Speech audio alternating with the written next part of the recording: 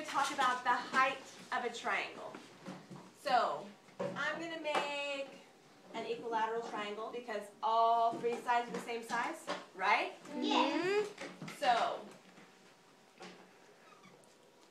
does that show how tall my triangle is? Yeah.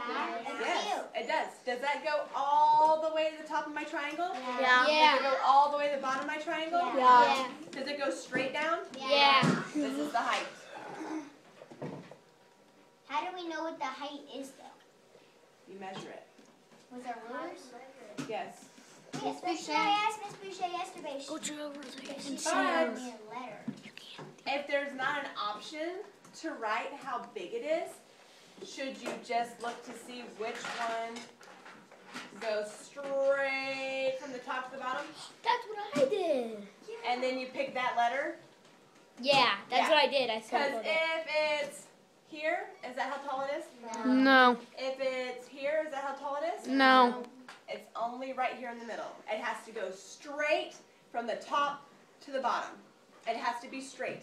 And if you want to check if it's straight, can you use another piece of paper and just put it up to it? Yeah. Yeah, you can. Or you can use a book. I'm going to borrow this book. Do you see how it goes straight from the top to the bottom? Yeah. Yes. So it's okay. Or you can. You guys can use that because when you use Let me show you something else though, because you know what? That works for the equilateral triangle. But what about the right triangle? Here's my right triangle. It's got my right angle. Where's the height? on the this left, side. this left side. This side? Yeah. Yes. Yes, this would be the height.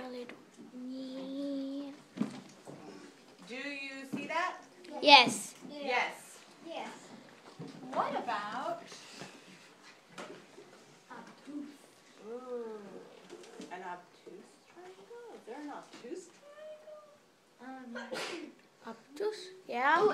I want you to think about what it's called. Look at there. Acute triangle. I've got a scalene triangle. What's that scaling? A scalene triangle is over here.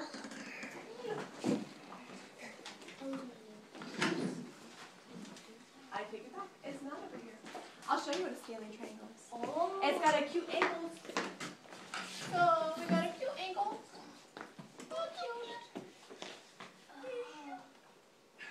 The thing with a scalene triangle though, we have two little acute angles, but we have one obtuse angle, right? Because there's a magic secret about triangles. Are you ready for this? Yeah. They all have an obtuse. Nope. Nope. The magic secret about triangles is they all have to add up to 180 degrees. Always.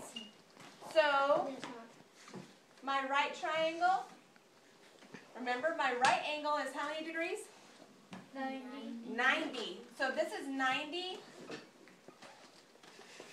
And I have two more angles. 180 minus 90 is what? 90. 90. Good job. So if this is 90 and it has to be divided in two, what? How many times does 2 go into 9? 2 times. 2 times what? What is close to 9? 2 times 4. 4. 4. Yes, Avery. 2 times 4 is 8.